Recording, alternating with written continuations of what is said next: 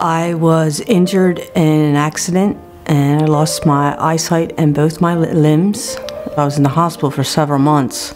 When I met Regina, she was energetic, I guess you'd say. I think she was happy because she read about me in the paper. And when she went to BAYADA and they told them who I was, she was very excited to come work with me. Gina is the matriarch, I think, of the group. Like, she wants what she wants. And she wants me to do, you know, I guess to better myself and encourage me more.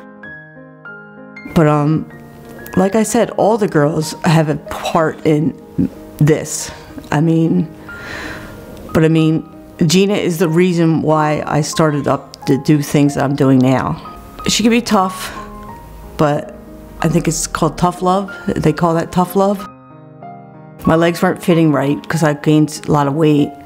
And the man who does my legs, his name is Ben, he encouraged me to lose weight. Gina was the one who encouraged me to go to Weight Watchers. She's the reason why I go to the gym. I mean, she's the reason for a lot of things. Well, I feel wonderful that I'm in a smaller size than I've been in a long time. And I used to be a 26, 28, 26, and now I'm a 12 or 14. What is it, 14 I think the dress is now? So, I mean, I've lost a lot of weight and I'm trying to maintain that weight loss. You know, that dress is like a milestone for me because I haven't been in a 14 in a long time. And then when I lost the weight, I got refitted. I have like padding in my legs now because I've lost so much weight, and the man who does my leg is really happy about that. I'm grateful what Gina has done. And she's wonderful, and like I said, it's a team effort here now because all the girls are trying to help me, and I think Gina is deserving because she's the one who got me to the motivation that I needed, and she's continuing to do that.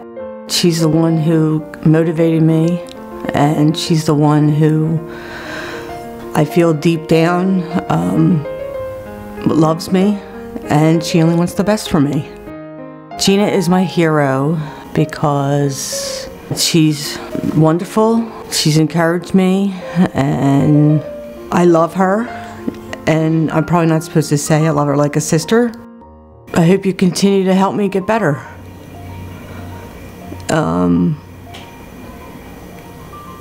Because